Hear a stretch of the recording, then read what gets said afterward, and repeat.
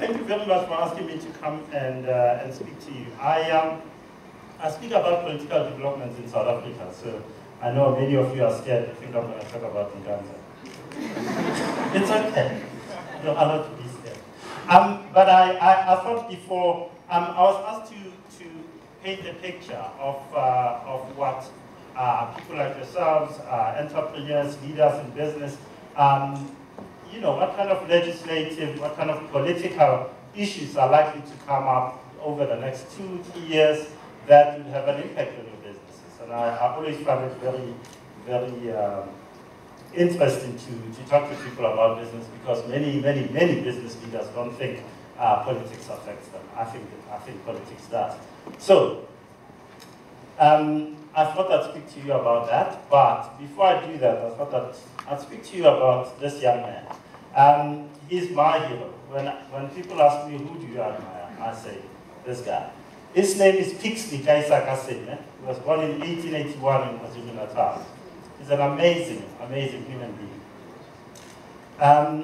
He went to school in KZN. He went to a local missionary school run by a priest called Father Pixley.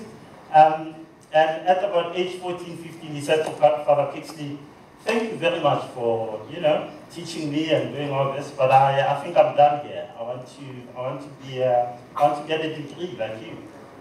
And this guy said, you're in KwaZulu-Natal. This is the 1890s. You're in KwaZulu-Natal. What are you going to do? I mean, what do you think? Who do you think you are? He said, no, I want to go to university and I'm going to do it. So, with the help of Father Pixley, he manages to get, he starts writing to priests and foundations in the US, and he gets a scholarship. Someone says, come through to the States, and we'll see what we can do for you. And what does he do? He gets on a boat, gets to America, goes to Columbia University. Columbia University tells him, sorry, you don't have a matric, the equivalent of a matric at the time. And so what happens? What happens is that they say, no, you can't get into Columbia University. He says, fine, I'll come back with a matric. So he finds himself a school. He goes to a school called Mount Hermon School in Connecticut, and he gets a matric. So he goes back to Columbia and says, ta-da, there it is. I'm getting in. And he gets into Columbia University. This is in the early 1900s. By 1905, he got his BA from Columbia, and he writes home to his mother, his Father Pixley, and says, thanks guys for, you know, helping me to get here. I'm not coming home. Bye-bye. I'm going to the best university in the world. And at the time, the best university in the world was supposed to be Oxford University in the UK.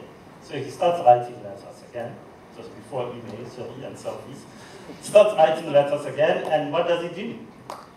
He manages to get accepted to Oxford University to study law, and he gets scholarships to take him there. So before you know it, he's on a boat again. He gets to England, does 2 years of law, passes with flying colors from Oxford University, and writes to his mother again. So, Mom, Father Pixley, thanks so much for helping me. I'm not coming home, sorry. I'm just gonna sit for the bar exams here in the UK. So he sits for the bar exam, and what do you know? He passes, flying colors. And then he says, man, I'm going home. He gets home, it's 1910, and he looks around and says, gee, South Africa is changing politically. It's the Union of 1910. And he says, why are the black people, why are they uniting? Why are the Zulus fighting the Xhosas and the Xhosas and Sotos and so forth? He says, it's time to start an organization that will unite black people and fight for their rights. And what does he do? He sits down. This guy likes writing. Man, you know, he shouldn't have, if he was around today, he would have written so many emails. Anyway, so he starts writing all these letters to all these chiefs saying, I want you guys to come and meet in Bloemfontein on the 12th of January 1912. That's millions, hundreds of letters. And what do you know? In 1912, in Bloemfontein on January 12th, all these people come together and form an organization called the ANC. And that was Pixley Kaisa Kaseme. He was 31 years old. Isn't that amazing? And that's this guy. That's my guy. So 31 years old, he started an organization that's that's now 102 years old, which has been responsible for so many amazing, beautiful, gorgeous things in this country. And that's the guy I really want to talk to you about. But you know, I know that's not what I was asked to come and talk about. So I'll talk to you about the things you want me to talk about.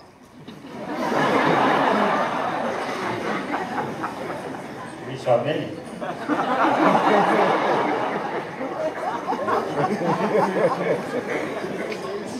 You guys are long-term thinkers. I will have to ask you, long-term doesn't mean 6 days. 6 days doesn't cut it. You have to really, if you're going to work with DHL and really go for it, you know. What's my plan for 2020? I think 6 days, no, please, don't do it. Don't do it. I just want to say, it's election time. And election time is interesting because we all talk. Everyone, you know, everyone sees a microphone and they grab it and they want to use it because, you know, it's election time. So for many, many people in this room, many people who work for you, who work with you, who work around you, when they see all this noise, because right now it's very noisy. Look at the front pages of the newspapers. It's this and that and that and that. I want to help you. Don't be depressed about this stuff. There is a way that can help all of you to look at politics. The way I look at politics, people say, gee, Justice, you must be so cynical because, oh, the politicians are doing this and so forth. And I say, no. You need to be careful about politics. You need to read politics properly. And how do you do that? We all get into the noise of politics. So at the moment, because there's an election coming up, we're all running around saying, oh, no, it's the end of the world, this is the end of the world, this. For me, when I see politicians doing what's happening right now and that's making a lot of noise, I say that's fantastic. This is what I wanted in 1994 when we started South Africa. We wanted, every 5 years we knew there'd be elections, there'd be a lot of noise, and that's fantastic. When I see all this stuff happening, I say, yeah, go for it. But what I do think all of us in this room need to be careful and to worry about when we see it are the institutions of South Africa. Do the institutions work? Can you put in a tender and that tender is adjudicated fairly and your competitor gets it because they have all the things that are needed to get that tender? The institutions need to work. So for me, the key thing here is the institutions, not the noise of politics, the substantive stuff. The institutions need to work. So let's take, for example,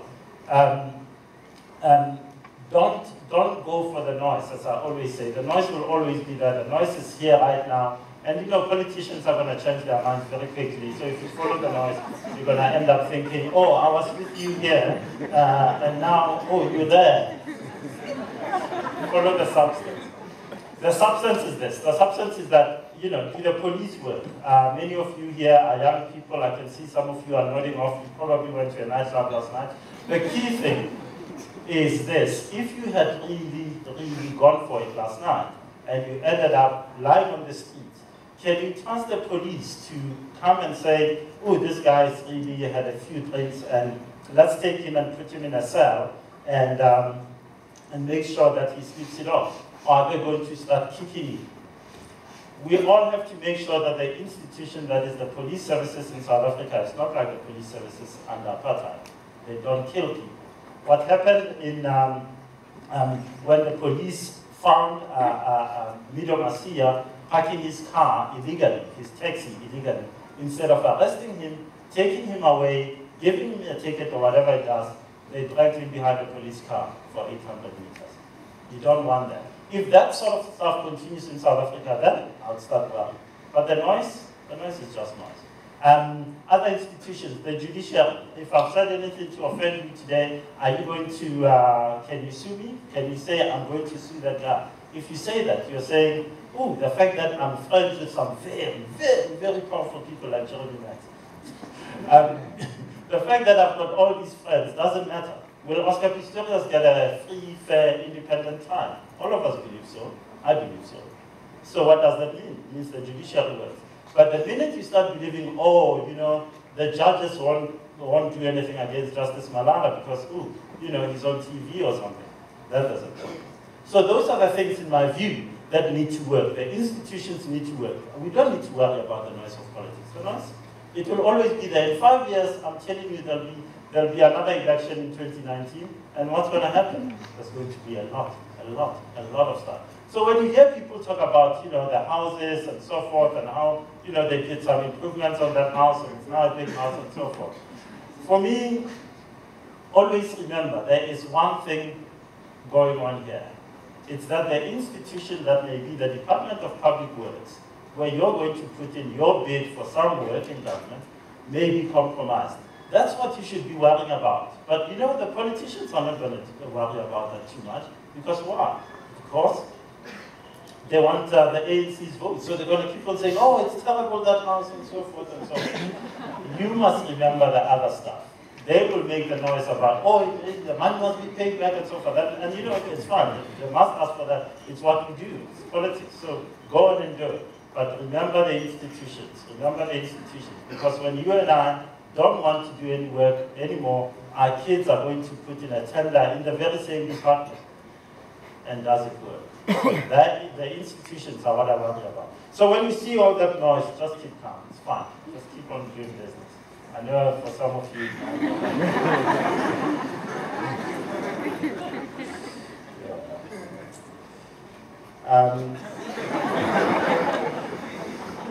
I'm going to give you some of my views about what's happening in South Africa and what's going to happen over the next 2 years. I just want to say, sometimes when you tell people in South Africa that, oh, we're going to have strikes in the next year or something, people think, oh, it's the end of the world. I want us to stop thinking like that. In South Africa, we think a problem is the end of the world. It's not the end of the world. It's just stuff that we need to fix. So let's fix it. So, I want to remind you, in 1990, when Nelson Mandela walked out of jail, a lot of people bought a lot of pilchards, a lot of beans, put them under their beds and said, oh, it's the end of the world. South Africa is going to implode. Did it implode? No. 1994, when we went to vote, I was a journalist at the Star, remember? I didn't have to go to, there was so much violence in South Africa in the run-up to the 94 election. I didn't have to go to Spokane, Uganda, and other places where there was violence. Bombs were going off in the Joburg city center. People said it's never going to happen. And here we are, in this room, 20 years later, and we are about to celebrate 20 years of freedom. And I think, did the world end? No, it didn't end. I don't know if any of you like rugby, but the Springboks were so rubbish before 1995. When the Springboks won the Rugby World Cup in 1995, I thought it was the end of the world. Just,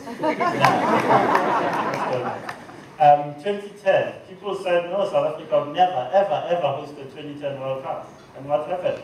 The Russians came, the Germans came, were they mugged in the streets of Joburg? No.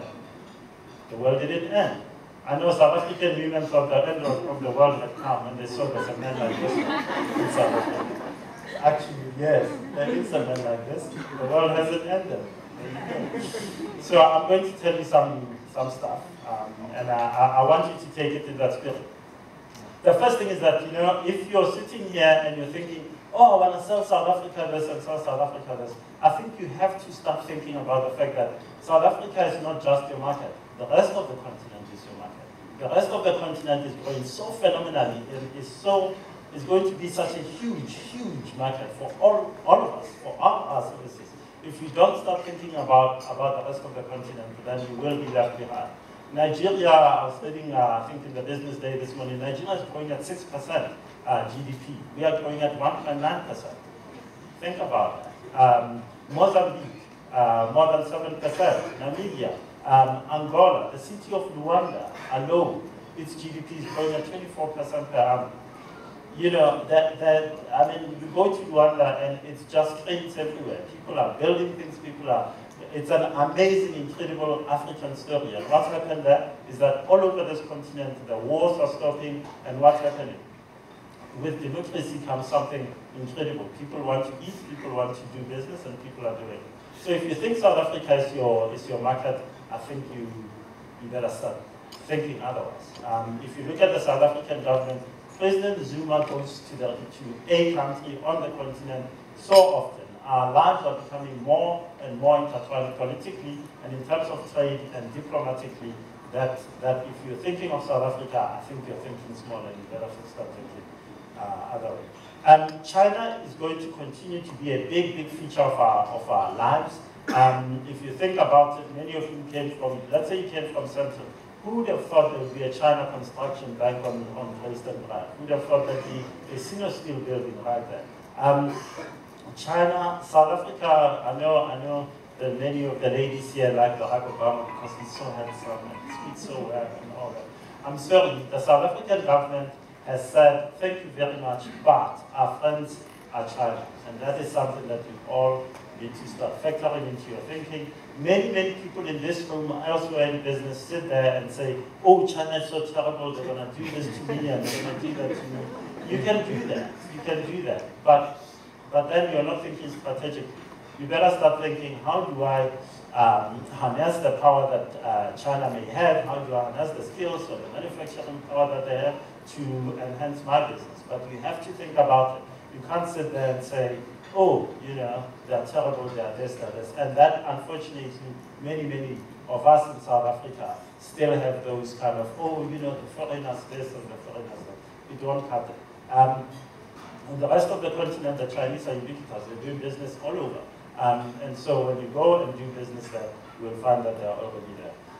Just in terms of Marigan, I do think that we all have to think very seriously about what's happened here. If you do your business in mining, for example, you'll realize that with the strike in the platinum sector, there's going to be unhappy sentiment about South Africa for a long while because people are saying, you guys are out on strike. Think about what's happening in the platinum belt right now. 9 weeks out on strike, 13 billion rand lost.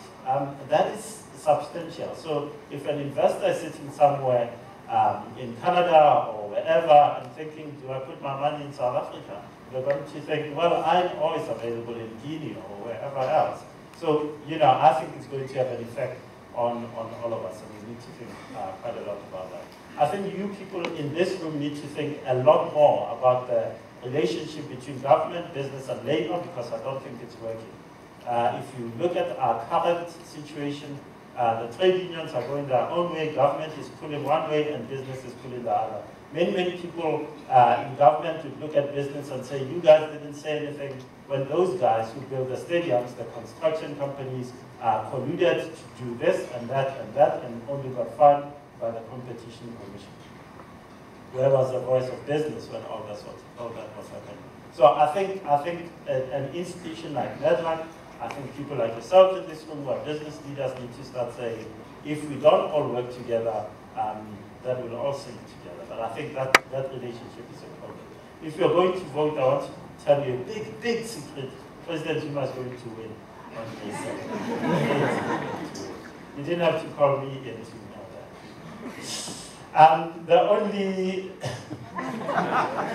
The only party that President Zuma has to worry about, despite the noise that you hear all over, in my view, is the fact that the DA started at 1.7% as the DP in 1994. It's at 16.6% in 2009.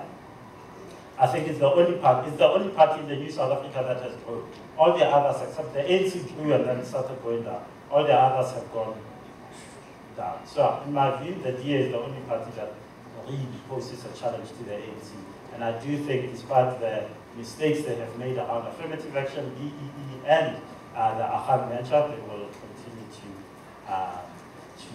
I think they'll go to above 20% in this election. I think our key problem in South Africa is this number.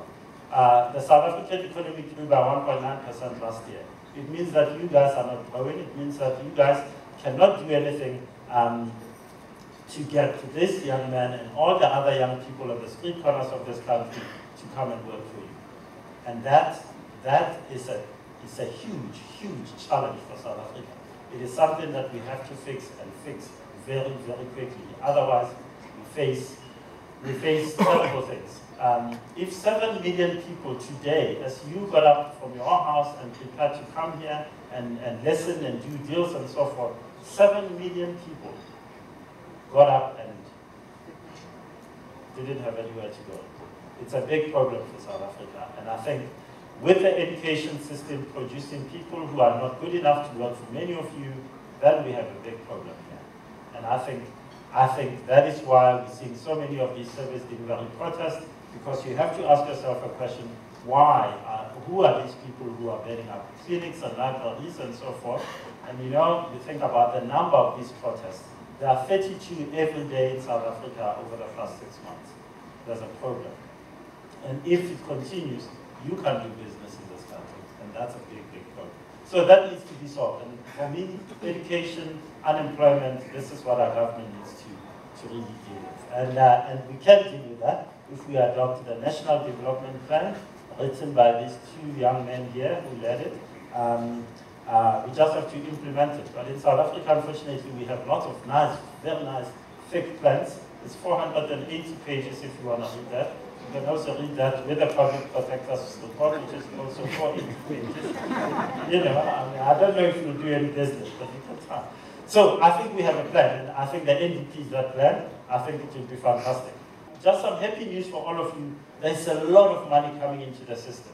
The ANC says in its manifesto, and the South African government, if you looked at Pravin Gordhan's budget, the South African government is going to spend a 4 trillion rand in infrastructure development over the next 15 years. So, you know, what does government want you to do? It wants you to bring your skills, to bring your expertise, and you can get a piece of that nice, big cake there. And it's long term. It's 15 years of spend. So, you know, if you see a lot of people, many of you, I'm sure, hit a pothole on your way here. You shouldn't complain when you see that pothole. And start singing, infrastructure, I'm going to fix that because the money is there. And government wants to spend it. And government doesn't fix potholes. They want people like yourself to fix those potholes. Yeah, so that's really what I came to talk to you about. I hope you have a good conference.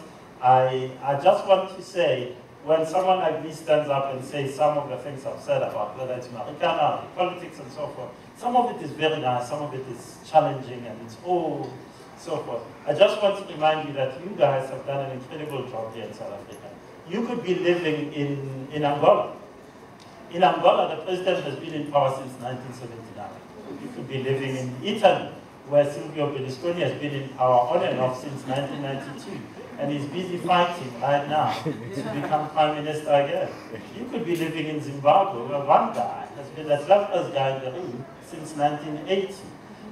You could have lived in Libya, where one guy was in power from 1969 to 2011 for 42 years. And you guys here in South Africa, you gave us Nelson Mandela, 1 term, 5 years, and he said goodbye. Thabo Mbeki, in his second term, the ANC says, look, my brother, it's time for you to go. He doesn't say, oh, it's a coup d'etat, it's over, it's terrible. He says, guys, the ANC put me here. We run a party system in South Africa. They've asked me to come back. He goes on television at 7 p.m. on a Sunday, says, I've been a member of the ANC for 52 years. Thank you very much. The ANC has asked me to come back home, and he leaves. This guy comes in, he's got 8 months in the job. You know what it's like when you've only got 8 months. You want to fire someone, so he just sits there. And in 2009, does he say, oh no, you can't be changing presidents all the time? President Zuma wins the election, and he says, President Zuma, there it is. And we've had President Zuma for 5 years now, and you know, who knows? You guys might elect him in, you might not elect him in. It's up to you. But in just 20 years of the new South Africa, we've had 4 presidents. And I think that says something. It says, your kids know that you change people at the top. My kids know that we change people at the top. Next thing you know, we'll be changing political parties, and it will be okay. It's a democracy. It's growing. One day we'll be like the Ghanaians who change, you know, parties every election. And it's a fantastic country. It's growing at 8%. And it's great. So I think South Africa is still working. I think that it's a great place to do business. We need to fix the economy and so forth. But I think the institutions like this one are holding. If you think about many of you here are in government, if you think about the former Auditor General, Hans November, a fantastic, fantastic institution. If you think about Chilima Donsela, a fantastic, fantastic institution. So if you were to ask me where am I think that glass is towards full rather than empty. So I still think that what the FT said about you guys, that we're going to be a fantastic country is absolutely true. Thanks so much.